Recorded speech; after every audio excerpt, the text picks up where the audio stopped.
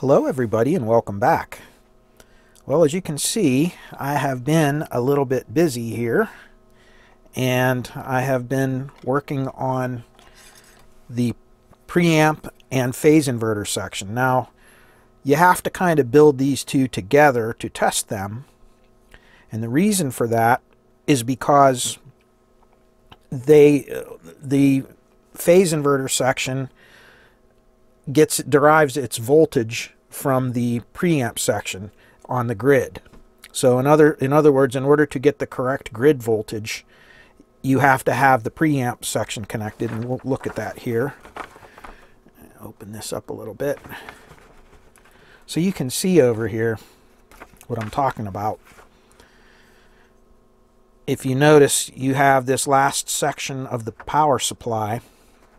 It goes through this 82K anode resistor, which is bypassed by this little network here, and it goes into the anode of this pentode tube, which is this is your gain stage for the amplifier for the most part. And tied directly to the anode, you have the grid of the phase inverter. So if you didn't have that voltage here, this would not be correct. Now, I wired this up and I powered it up, and just as I expected, it did not work properly. It works, but not perfectly, and there's a reason.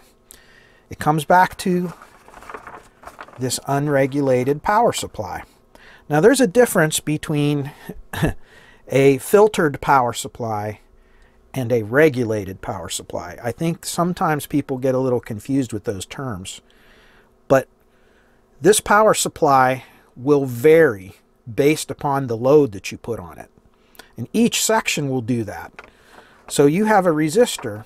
Whenever you change the load on this side of this resistor, you're changing the divider between this resistor, what it's going to dissipate, and whatever the load is going to dissipate. So essentially what you're going to get is a voltage drop.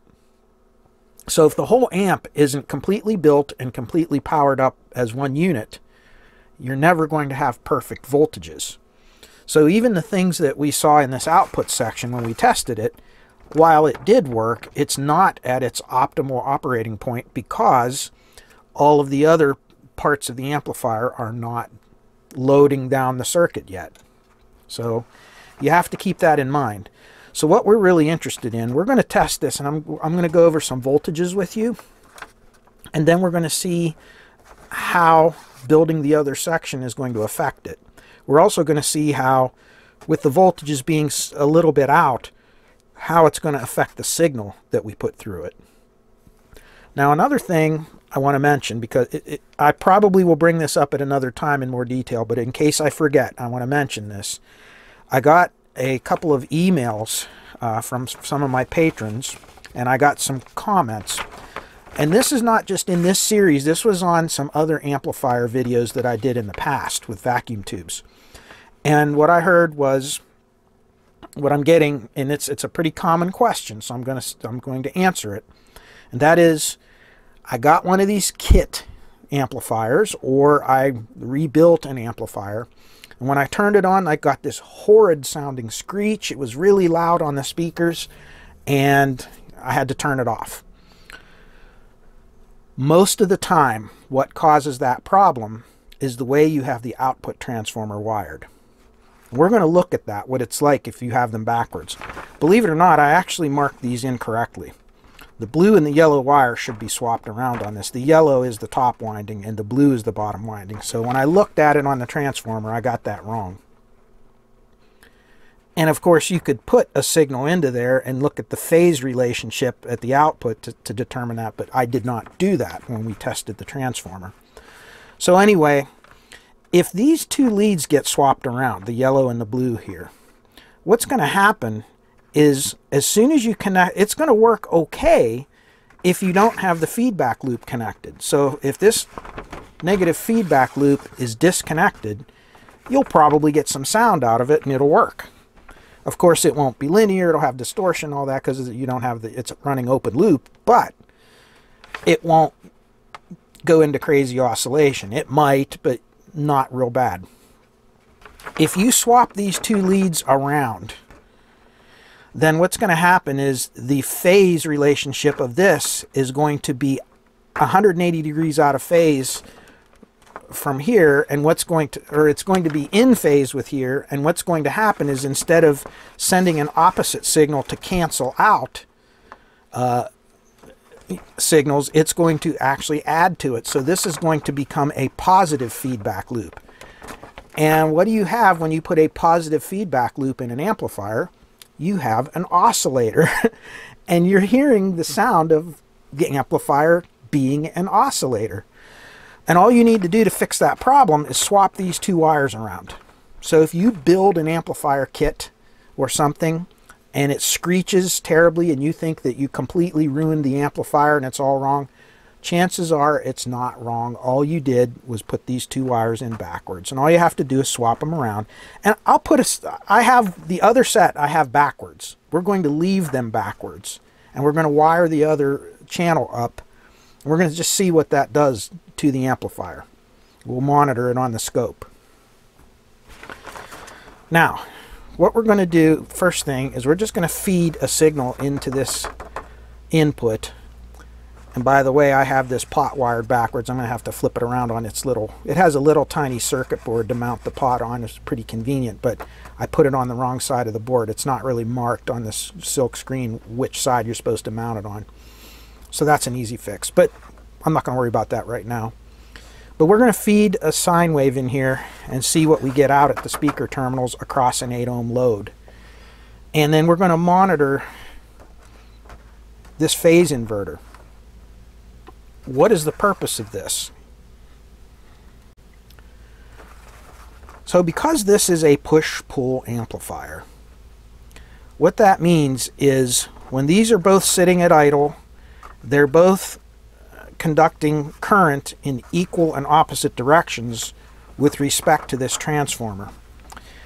And what has to happen in order for this to work properly, if I drive this one positive, this signal positive, I have to equal and opposite drive this grid negative.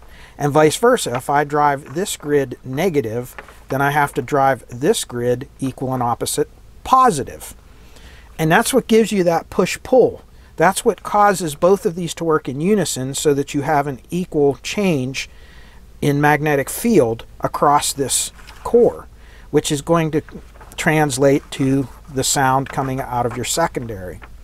If you had them both driving equally, so let's say we tied these two grids together and drove them with an equal circuit, with one signal, with one equal signal, you would never see anything come out of here because these would both turn on more and they would turn off more, but they would always be balanced. And because they're always balanced, you would never get a changing magnetic field. So it would never transfer over to the secondary. So you would not have any magnetic coupling, at least from an AC standpoint. So as a result, you have to have an inverted signal between these two. And if you recall, the signal that we put into our amplifier is just a single signal. There's only one signal and it's one polarity. So we have to have that signal pass through to one side, and then we have to have an inverted version of it passing through the other side. And that's what the job of this phase inverter, we get a clue from the name, what this does. Basic vacuum tube 101. When you bias this tube, it'll sit at a certain voltage at the anode and at the cathode. And as we apply a voltage signal to the grid, then it's going to either turn, depending on which positive or negative going voltage I apply to this, it's going to either turn this tube on more or turn it off. So it's going to raise, so if I raise the voltage, if I go more positive on the grid, this on the anode, because the tube is conducting harder, it's turning on harder, this is going to drop. Your anode voltage will go down and your cathode voltage will go up because the tube is conducting more. So now you'll have more voltage down here and less voltage up here. So what happens is, as this voltage is going down, this voltage is going up. And then conversely, if I drive this grid more negative in voltage, then it will turn this tube off more, which will cause a higher voltage to be up here and a lower voltage to be down here. So essentially, think of this circuit as an old-fashioned inverter circuit, or like an op-amp kind of. What's going to happen is you're going to have an inverting and a non-inverting output.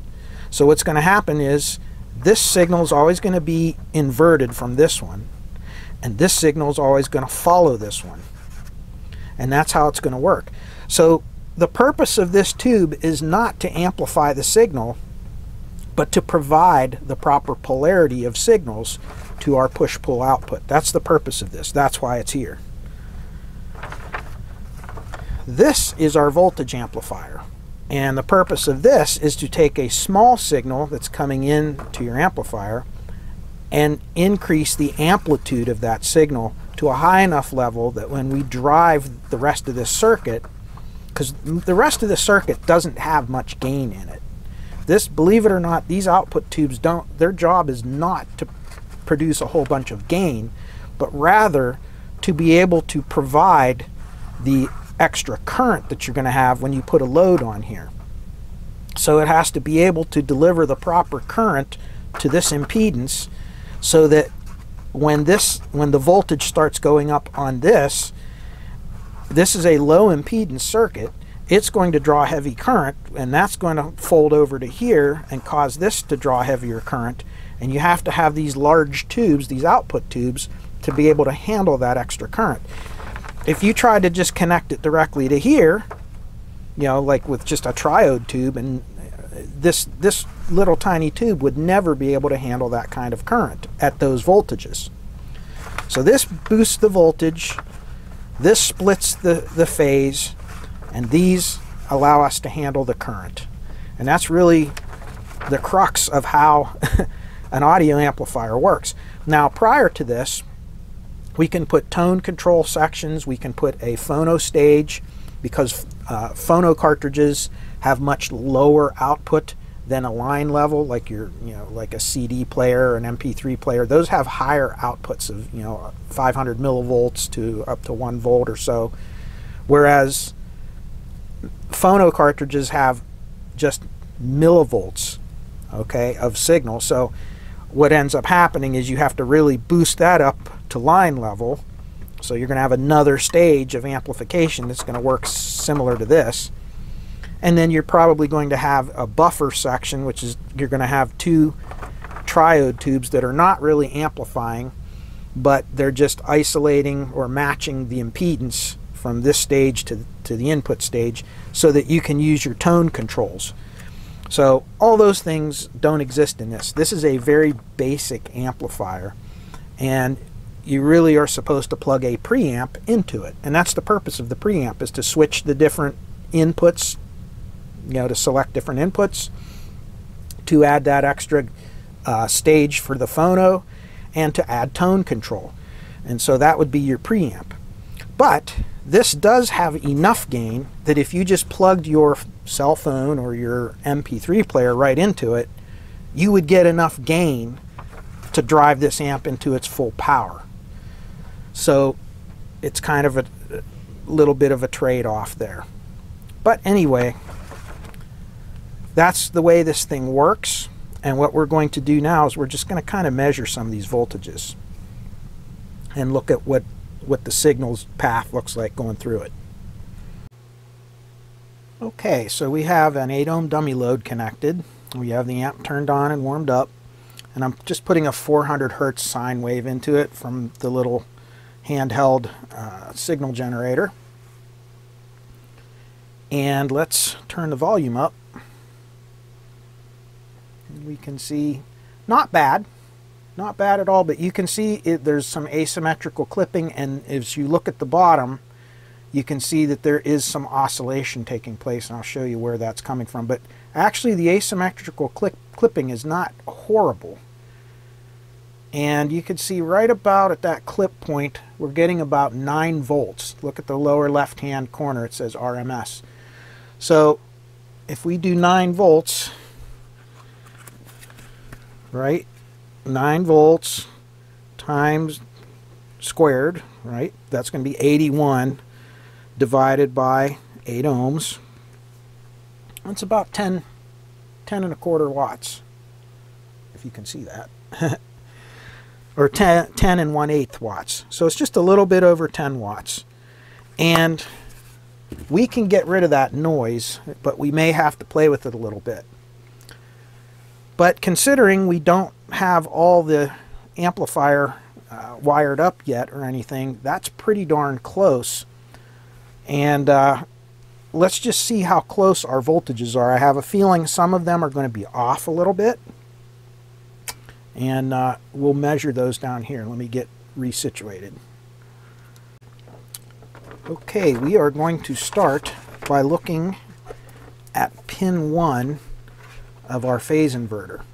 And it says in the schematic that there should be about 172 volts, but I bet you that's going to be high because you should have the other channel in parallel, and if you notice, they're both channels are being fed off of this one resistor, so you're going to have half the load that you should have here. So my guess is this is going to be off. And if you look, there it is, we're on pin 1 and we're off. It's 200 volts. All right, now let's look at pin 8 and see what we're getting there, which is the cathode of the phase inverter. All right, the schematic says that we need about 95 volts there. And we're not too far off. You can see we're about 96, 97 volts. It's kind of floating around a little bit. So we're off by about a volt and a half, 1 volt, something like that. And that'll drift around a little bit. Now let's look at what is on the grid. Now the grid should be a lower voltage than this with respect to ground. So if this is 95 volts, I would expect this to be less than 95 volts. Let's see if it is. And you can see it's about 93 volts. So there's about it's sitting at about -2 volts with respect to the cathode. So if I'm measuring with respect to ground right now, if I took that ground probe and I put it right on the cathode, which is pin 8, so if I put the meter from here to here, I should see about -2 volts if the negative probe is on the cathode. Let's try that. And of course, once again, we have about -2.3 volts. So the grid is sitting negative with respect to the cathode. And of course, you typically want it like that. There are instances where you're putting a positive voltage on the grid, but that's going to cause the grid to draw current, and you don't want current on the grid typically. So you want to keep that minus. Now that doesn't mean that this will not drive positive. It could drive into the positive range, but it's not going to sit idle in the positive range. So we'll look at all that here in a minute when we put this up on the oscilloscope and put a signal through it. And of course, because the grid of the phase inverter is connected to the anode of the voltage amplifier, see they're tied together, this should also be about 95 volts or whatever, 93, whatever we were reading there. And of course it is 92.6. So it's the same voltage because it's tied to the same point. What a mess, huh? So we now have our differential probes, and you can see them back here, connected to 2 channels of our scope, and we have the channel 1 still connected to the output. And so essentially what we're going to look at is we're going to look at the output over here at the speaker, and we are going to look right here and right here on the phase inverter section. Okay. Okay, how about that for a mess? So I have my differential probes connected to the anode and cathode of the phase inverter, which, you know, right here. So pins 1 and pin 8. And I'm still looking with channel 1 on the scope, so that's channel 3 and 4. And on channel 1, we're looking at the output across the dummy load, 8 ohm dummy load resistor. So the yellow trace will be the speaker, or the dummy load. The purple trace will be the anode, and the green trace will be the cathode side of the phase inverter. And we should see the out of phase signals. All right, let me get this thing going here. Okay, we're warmed up, and turn the volume up, and you can see the purple trace, which is the anode side, is clipped off at one end, but the green trace, which is the cathode follower, has the full sine wave on it. And you can see if we push too hard, the two out of phase signals oscillate. And the reason they're both oscillating together is because that oscillation is taking place not in that tube, but in the prior stage, which is over here on the voltage amplifier stage. And you can see those two capacitors there. More than likely there's a problem with that, and that's what's causing that oscillation. But other than that, even at, you know, when we drive it at a reasonable signal, you can see we get a really nice clean.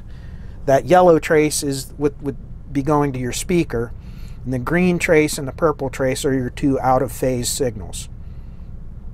This is pretty much what it's going to look like. We may have a little bit of problem with bias, and that is because if you remember, we were getting that 200 volts where we should have been getting 172. So I'm not going to touch anything in this design, because I think when we get the other stage built, this is all going to straighten out. Or I mean, when I get the other channel built, not the other stage. When I get the left channel built. Alrighty. So I have the other channel built now, as you can see. And no, I did not do a solder and talk on this one, because there's enough content in this as it is, and you saw me do that on the other channel, so it's all good. Anyway, we're going to see what this thing does when we power it up.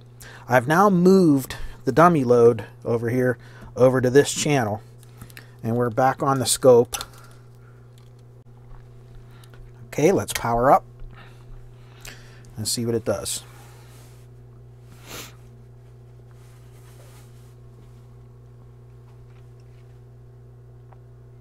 Oh no, what's happening? So right there is an example of what it will do if you swap the two plate leads, or the two anode leads, on your output transformer. So you can see I have these two in the correct orientation, but this channel, you can see the yellow and the blue wires are swapped. Let's switch them back around and see what happens to that oscillation. Okay, so we've swapped the yellow and blue wires around. Let's turn power on, see what happens.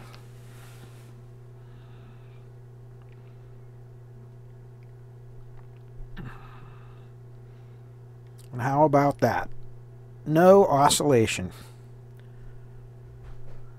Quiet as a church mouse. All right, let's put some signal in it. Okay, amplifier's turned on, signal generator connected, left channel. And look at that. And right about the same place it starts to break up, right around 9 volts. And you get that tiny little bit of oscillating on that one side. So that's probably a trade-off that they did, or it could be just that particular value of capacitor was what they had, but they really needed a little bit bigger one. I think that 100 picofarad probably should be closer to a 150 or 120 picofarad, and that would probably get rid of all of that. Alright, now that we have both channels built, let's see how this affected our voltages. And mainly what we're looking at is we're looking at anode voltage and cathode voltage of the phase splitter and the grid voltage of the phase splitter and anode voltage of the voltage amplifier. So what we're really looking for, these are all going to be a little high because our mains voltage is high, so we have to take that into account. But this should be somewhere in the 180 volt range, 180, 185, something like that. This should probably be somewhere around 97 volts or so. And this is probably going to have to be somewhere in the low 90s, like 91 to 93 volts, somewhere like that, because it's going to be a little high as well. So let's see if all of this is correct, where we end up. First thing we're going to look at is pin 1, which is our 172. We should see somewhere around 180 volts. And you can see it's still real high. Tubes are still warming up, but you're still about 10 volts high. 5 to 10 volts high, I would say. About 10 volts high. Let's look at the grid of the triode section and the anode of the pentode section. That's right here. And that's real low. That should be much higher than that. I mean, even under the correct conditions, it should be 88 volts. So that's too low. And that's going to tell me that the other one right here, yeah, that's way low. So we are going to have to change a resistor in here, I think, to get it perfect. So let me shut this off for the moment. Let's just make sure that both channels are doing the same thing. So here is, again, the anode of the phase inverter, and same thing, same voltage. Here is the grid and anode, same voltage. And here is the cathode of the phase inverter, same voltage. So, same problem in both of them. So what I'm going to do is I am going to change this voltage. What I want to do first is I'm just going to jumper a resistor across here to lower this a little bit, to raise this a little bit. And we're going to see if that makes a difference.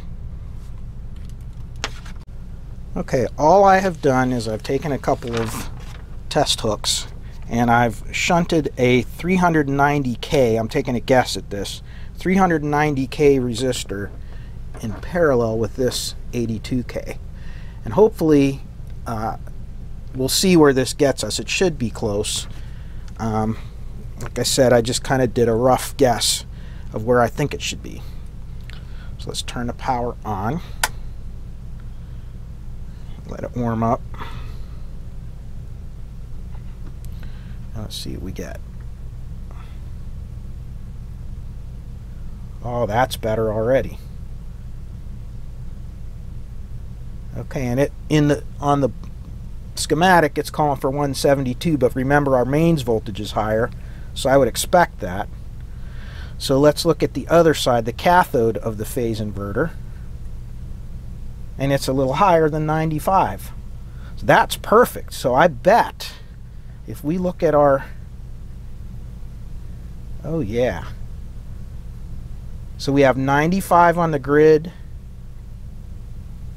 and 97.5. That's perfect. I think that's what we need.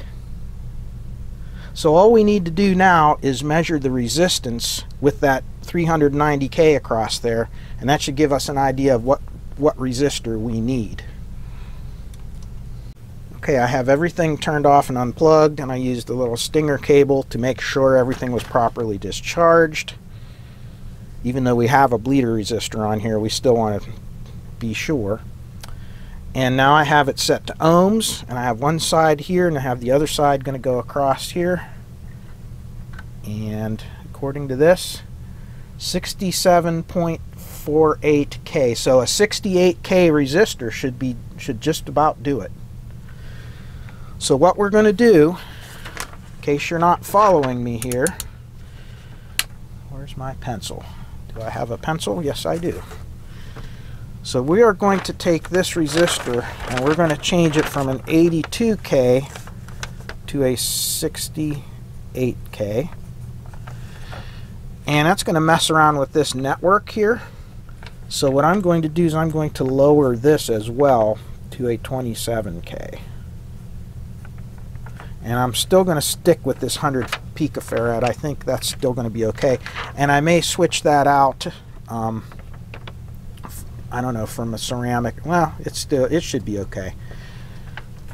If I have a mica one, maybe I'll use that. Who knows?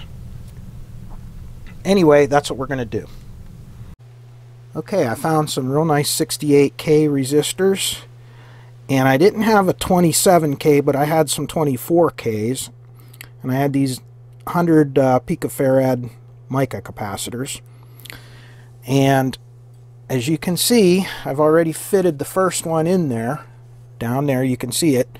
Amplifier's powered up. And we have a signal going in, as you can see.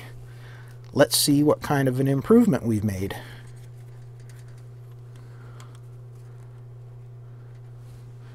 Alright, here we go. How about that?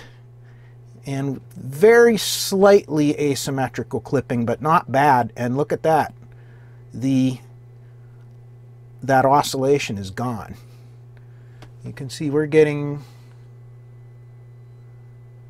slightly less power now. Not really. It's clipping at about, again, it's clipping right around 10 watts. And this is a 10 watt amplifier. This is what I would expect from it. But right there at 8.2 volts RMS, it's running all day long. So I think this is going to be a good sounding amp. Let's do the other channel. Okay, there it is, all assembled. And we'll take one last look here at the chassis before we put the bottom on it. And this thing's going to be ready to test out. I think it turned out okay. Voltages are all good. I tested this channel off camera after putting the new resistor and network on. Both channels are now almost dead on at 10 watts per channel maximum before they start to clip. They clip pretty much asymmetrically. Any tiny little bit of asymmetry there is probably because the output tubes are not perfectly matched, but they're really close. Close enough based on the design. I think if we were running this amp really hot and kind of running it towards its maximum ratings of the tubes and everything, we may see a little more asymmetric clipping, but since they were very conservative with the design, we don't have that problem. So this amp is going to stay really solid, and I think it's going to sound great. So let's put it all together and start testing. Okay, we have our little amplifier connected up to the dummy load, and we have it connected up to our frequency analysis setup. And you can see right here. So let's run our frequency analysis.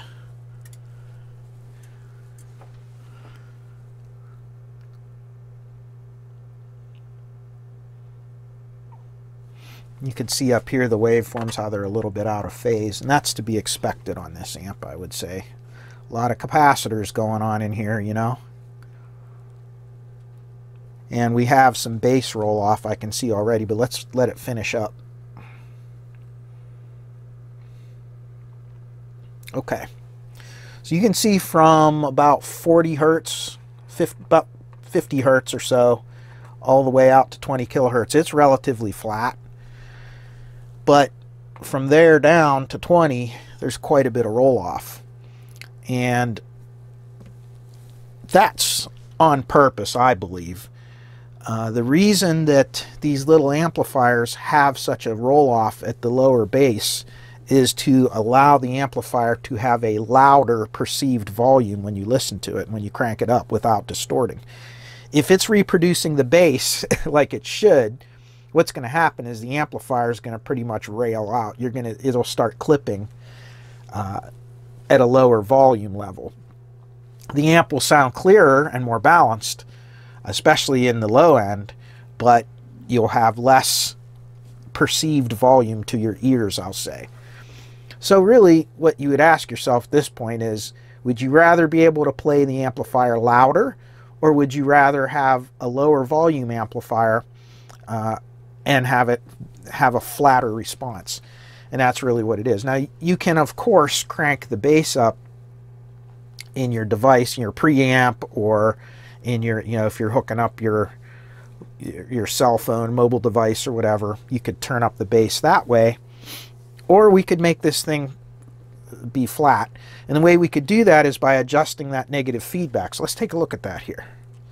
So if you notice, we have this line coming off of the positive lead of our speaker terminal. It feeds through just a simple little 10K resistor, and it feeds into the cathode of our voltage amplifier stage. And what that does is, just as the name implies, it's negative feedback, so it's going to subtract whatever signal comes through it from here.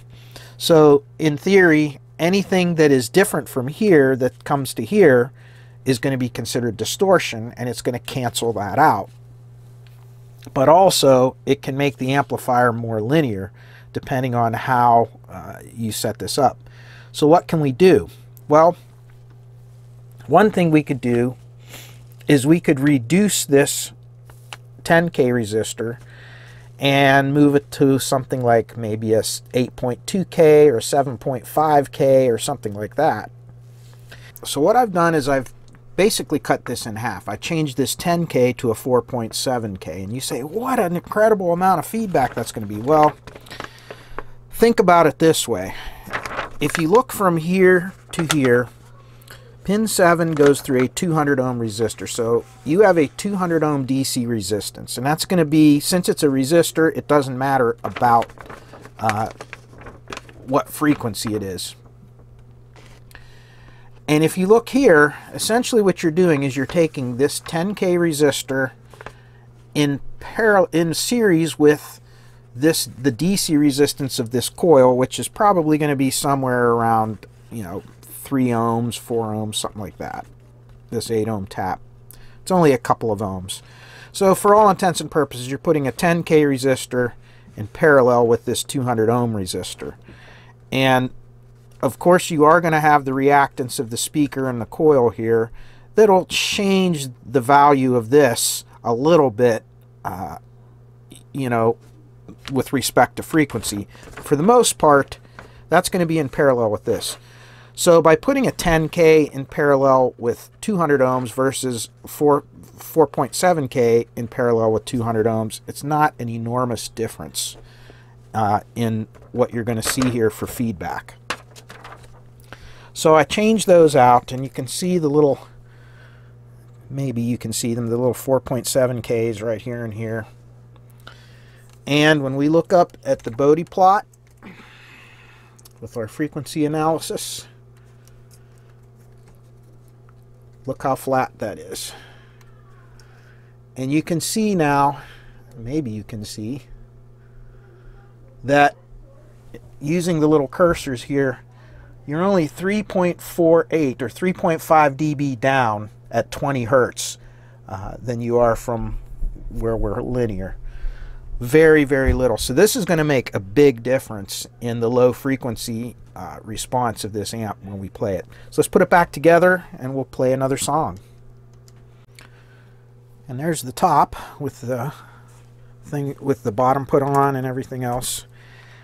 Now, my assessment of this as a kit. Well, first of all, if you're new to the kit building thing or to electronics, I would not recommend this.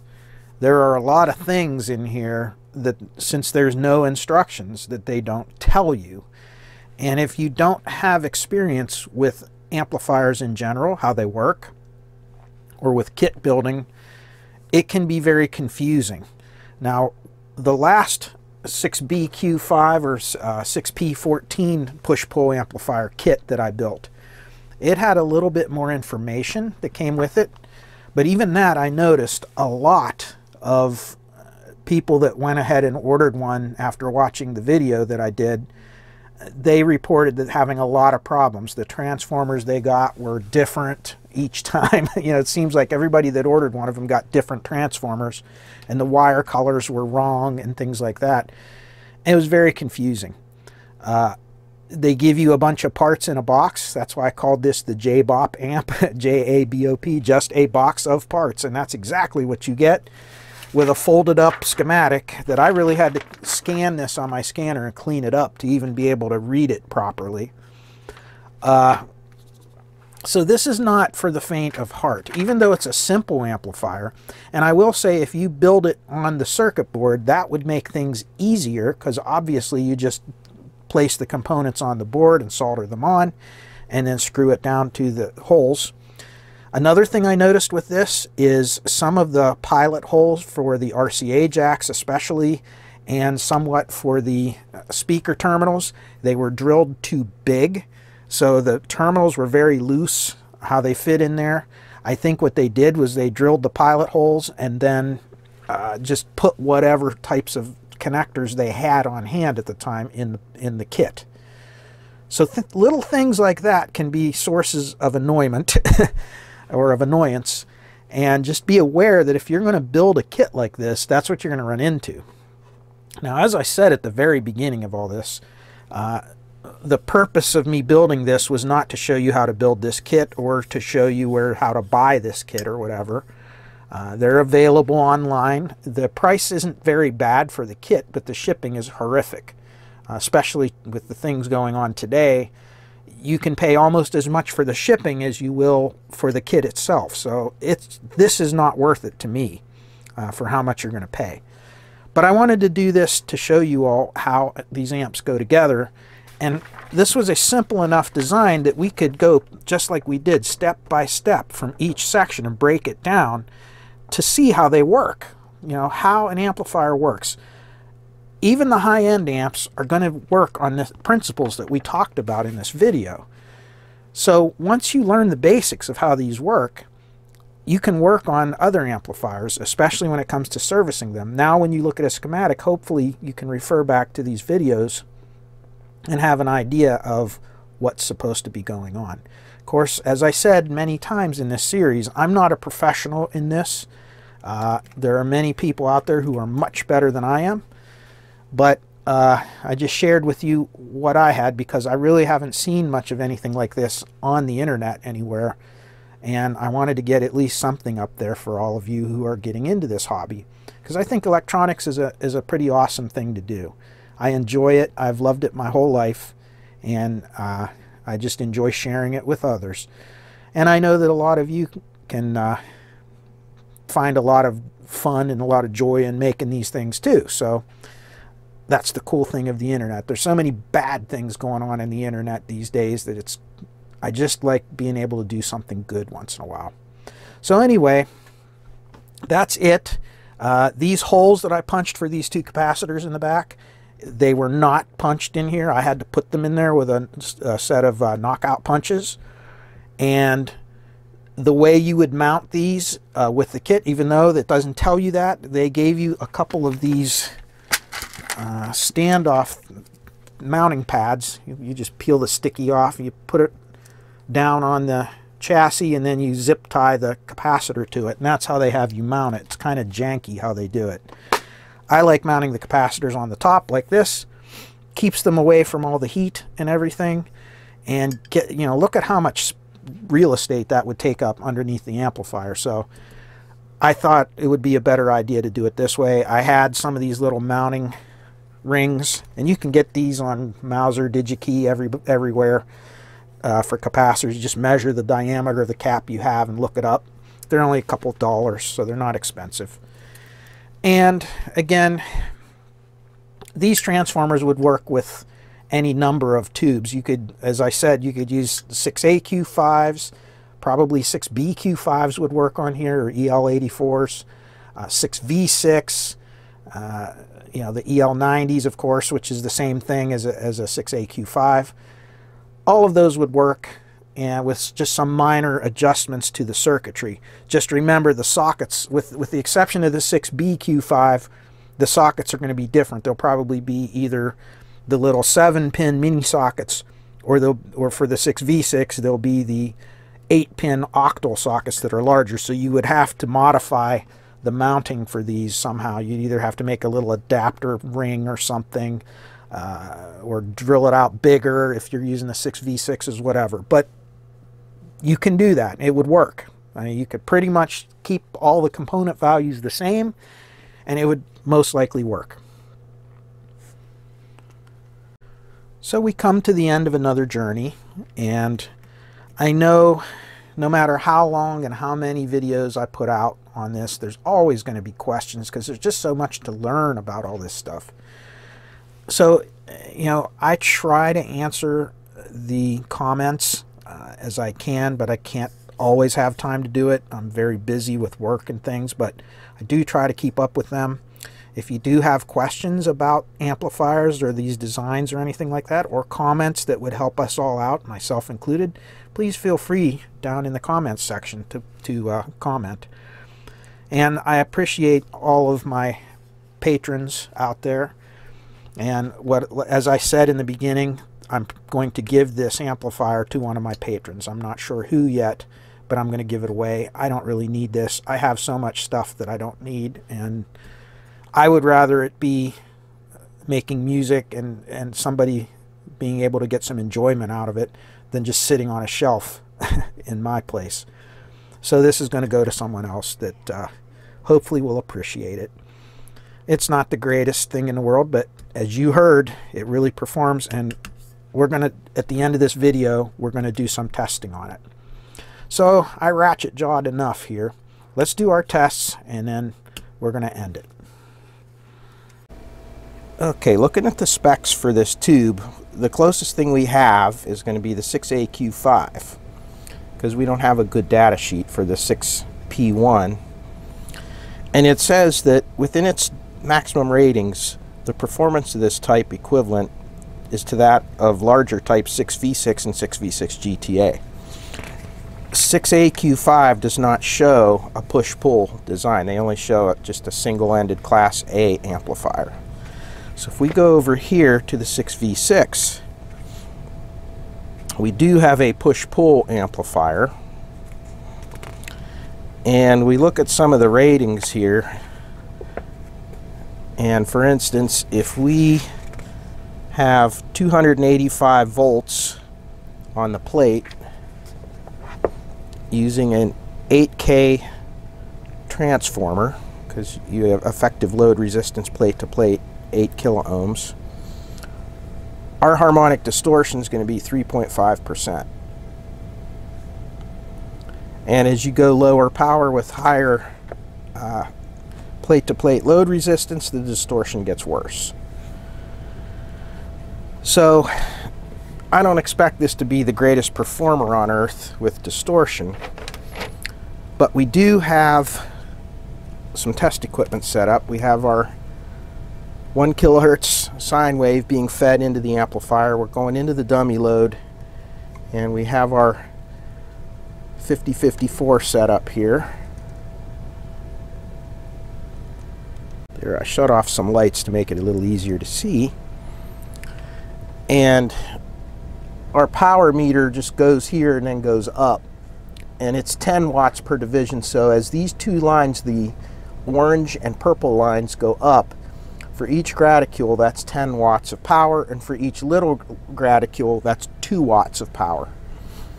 So if we run this up, I mean, the sine wave looks pretty clean. It doesn't look too bad. You can see there's 6 watts, 8 watts. Right around 10, you can see it's just starting to clip off at the bottom there. And then if you go a little above that, the top clips off.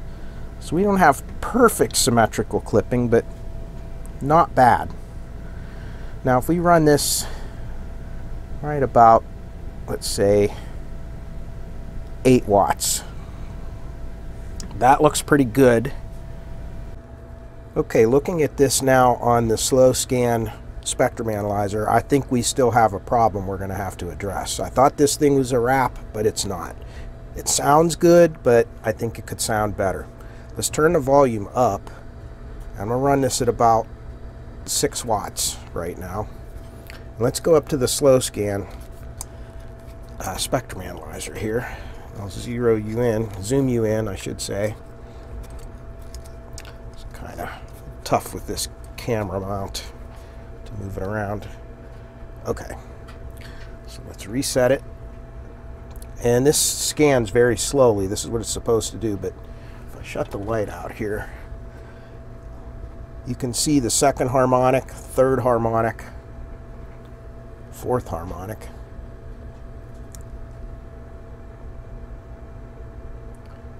So there's a lot of distortion in here, especially with the second harmonic. There's your fundamental. And I believe I know why it's doing this. Yes, these vacuum tubes will have some level of distortion if you compare them to a solid state amplifier, but it should not be this bad. I think I know what it is. Okay, this actually worked out better than I thought it would. And for that, I'm getting out the lightsaber chopstick in blue. So here's the thing. This 300K resistor controls the voltage on your screen grid. And this screen grid, really what it's going to have the biggest influence in this particular circuit, the way it's configured, is by changing this value here, this is going to change how much this tube is going to conduct with respect to the grid. So what that means is that if this voltage is low, then you're going to need a pretty wide swing of voltage, or I'm sorry, not a very wide swing of voltage for this to go to its maximum rail to rail. Whereas if you decrease this and this increases the voltage, then that's going to make this less sensitive. Do I have that backwards? Anyway, it's going to change the operating point, or the bandwidth, or the swing of this grid, you know, what input signal versus output signal, and it does not do it in a totally linear fashion. So long story short, this is actually good where it is right now. So what I did was I went through, checked my voltages again, and what I did was I changed this 200 ohm resistor to a 300 ohm resistor. So I raised this voltage up because we weren't quite getting our 0.42 volts right here. These were all kind of balancing out as we saw, but this wasn't, and that's what was causing our distortion to come in so early. So what we did was we changed the operating point of this by increasing this to 300 ohms. That raised this up even a little bit higher than our 0.42 volts. It's right now sitting closer to 0.5 volts, it's almost half a volt. And here's the results. Now remember, when we were at 8 watts, we were probably getting about 2% total harmonic distortion. Let's turn the amp on now. Let's plug it in. Turn it on, and let's see what kind of improvement we got. So the first thing we'll do is we'll let it warm up for a second. And of course, in a perfect world, we would let this stabilize and warm up and everything before we do these tests, but this will give us a rough idea of where we are.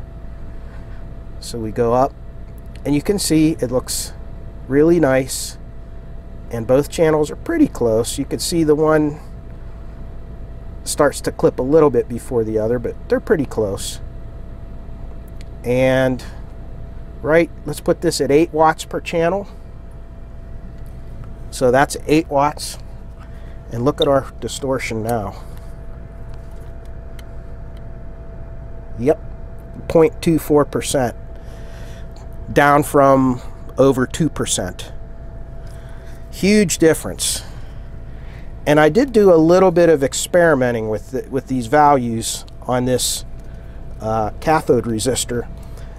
If I go to a 270 ohm, the distortion goes a little bit higher. And if I go to a 330 ohm, the distortion goes a little bit higher. But if I go right at 300 ohms, that seems to be the sweet spot. Everything is happy now, and the other thing is, leaving this on, if I can find my wires for my meter here. I don't know if we're going to be able to see this here. Turn the volume down. And again, if we look at our pins, now that's going to be the anode of the pentode section, and it's also going to be the grid of your phase inverter. This is the cathode of the pentode end, and you can see it's, you don't see anything, do you? Let's go back here. All right, let's try this one more once. So here is the anode of the pentode section and the grid of the phase inverter. Here is the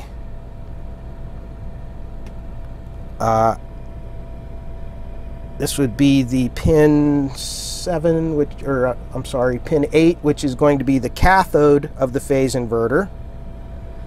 And here is the anode of the phase inverter, very close to where we want it. And then if we look at the cathode of the pentode section, where we put that 300 ohm resistor, we're now sitting at about 50 millivolts instead of 42. It was, prior to that, it was only about 30 something. So you can see all our voltages are right where they need to be now. So it took a little bit of finagling to get the numbers where we want them.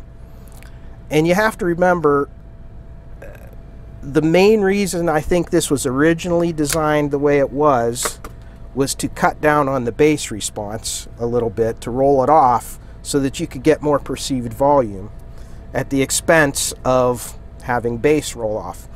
By flattening that out, we kind of shifted some things. Remember, when you work with these kinds of amplifiers, the power supply will drift with the with the current draw, with load, because this is a non-regulated power supply. So everything kind of has to work together, and that's where your calculations don't always add up perfectly. When you try to calculate load lines and things, you're calculating against a moving target. The power supply is drifting because you have these big dropping resistors to drop your voltages. And what that means is, as the load changes with signal and so forth, the voltages are changing here. And you change the voltage here the tiniest little bit, this whole operating curve goes crazy. So everything has to be perfectly balanced. So by changing this to a 300 ohm, it got us right where we want it. We have our 68K here, our 27K here, and we changed this to the 4.7K. And I'll make those changes on a schematic. I'll put it up on the screen.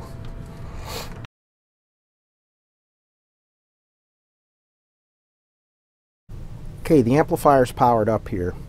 I know there was a lot of discussion on these videos about people getting really hung up on these filament windings, and should I use DC on the filaments, and I didn't float them up off the chassis, and I didn't put them here or there or anywhere the right place. So amplifier is on. Here is my speaker that we're connected to. I will take my microphone off. I will put it directly against the speakers.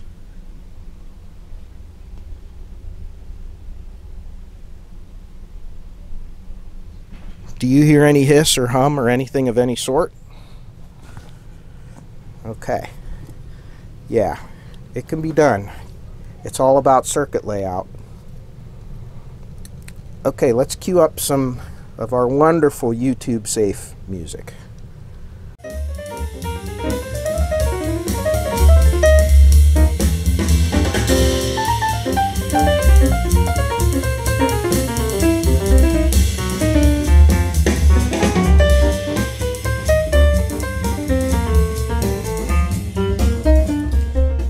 Wow. I don't know if you could tell a difference through a lapel microphone. I mean, it's, you know, in the YouTube algorithm and all this crap, but that little change made a big difference in the sound. I mean, it sounded good before actually, but now that I hear it with this, it sounds even better. And the reason it does, it took a little bit of the harshness and the edge off of the high frequency sounds. So it kind of balanced it out and smoothed it. The cymbals sound more crisp. They don't have sibilance to them. It made a big difference. I'm surprised, just changing those cathode resistors. And we can get all the volume we need now.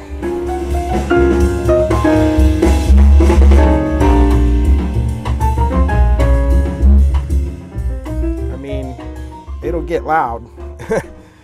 And I think we got it. So this time we are really done. We were able to verify with the distortion meter that the distortion now at maximum power is right around less than 0.5%, about 0.3, 0.4%.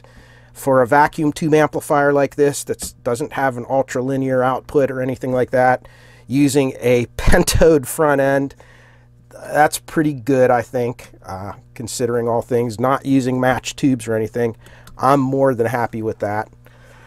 And it's loud, it sounds really clear, and it's actually a pleasant amp to listen to, and I don't think it's going to be fatiguing on the ears. So there it is.